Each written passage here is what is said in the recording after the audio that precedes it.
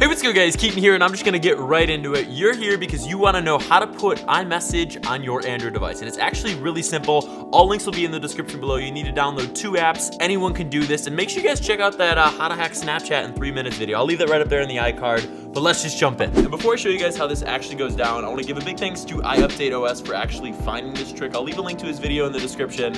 Let's get it. We only got 3 minutes. The first thing you need to do is hop on your Android device. I got my Galaxy S8 Plus here, and download an app called iMessage. So once you have that downloaded, you're gonna hop back to your Mac, and that's the key word here. This only works with Macs, iMacs, MacBooks. If your buddy's name is Mac, it probably works with him too. It's kind of ironic that I'm using an Android device with a Mac. I know that's probably what you're thinking too, but nonetheless, let's just get into it. So go to iMessageApp.com, again, links below, and make sure you download the Mac client. So it's all the way down here.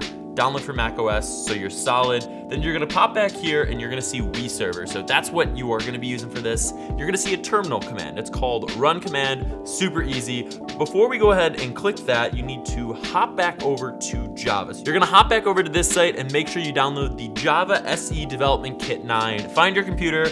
Just kidding, it really only works on Mac. Unless you wanna do a VMware on your PC, that'll work too. So now from here, once the Java kit has downloaded, you're just gonna make sure to install it. If you have to switch up some security settings, it's all right. You just gotta make sure you verify it. Now you're gonna head over into the juice, what you're actually here for. Head back into the WeServer file, super easy. Now you're just gonna hit run command. So just like here, it's popping up as an unidentified developer. We're gonna hit open anyways. And the next thing you need to allow in the security app is the terminal command here. All right, now you're done.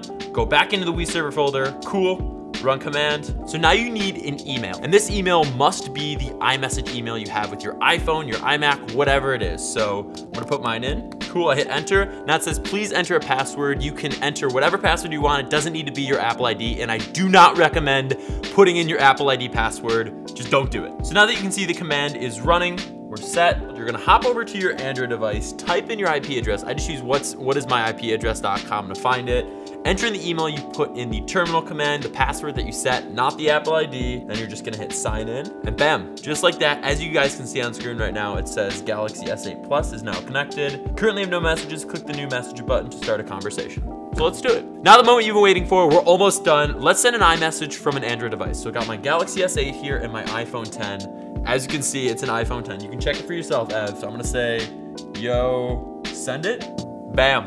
Just like that, it shows up on my iPhone 10. So the only thing is you need to keep the terminal command open at all times and be on the same Wi-Fi network. But that's gonna do it for this video. If you guys enjoyed it, make sure you get subscribed and you drop a like. Let me know in the comments if you're just joining the notification squad. Ring that bell and follow us on the Insta story for more cool tips and behind the scenes. Peace.